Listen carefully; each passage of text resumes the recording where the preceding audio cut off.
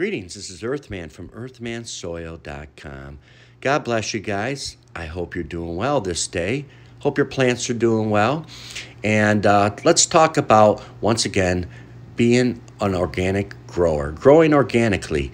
It can be done. You can grow large, productive, healthy plants easily if you have living soil.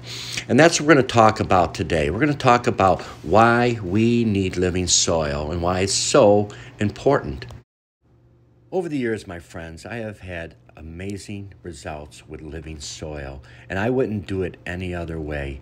And if you're watching this video, guys, you know what I'm talking about. Huge, productive plants that are healthy and produce amazing results with food and medicine loaded with antioxidant and medicine for our body's nutritional value that you're not going to get growing in chemicals and you're not going to get at your local supermarket. Living soil, this is what we need in order to have these achievements in our garden and grow rooms. Living soil. How is it done? One way to do it is through IMOs, indigenous microorganisms, which there are a lot of videos out there how to do this and how to put this in your soil. But today we're going to talk about plant growth promoting bacteria. My friends, plant roots, they don't have teeth.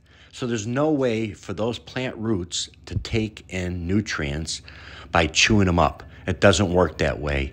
They need plant growth promoting bacteria and IMOs to make that food available in the soil for them. And that is what we're going to talk about today. There are a lot of different nutrients in the soil that are locked up. Our plants need so much in order to grow successfully. Some nutrients in large amounts and some nutrients in trace amounts. And that is how we get food to our plants, through the microorganisms breaking down the nutrients. There are a lot of different nutrients and minerals that your plant needs.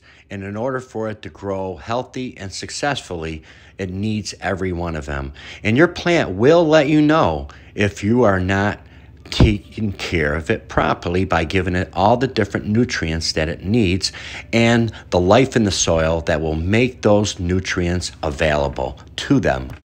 And these microbes, they not only take nutrients that are locked in your soil unavailable to them, but they also secrete different type of enzymes and hormones that will boost your plant's immune system against insects and different pathogens that will attack it. So over the next few weeks, we will continue to talk about plant growth promoting rhizobacteria.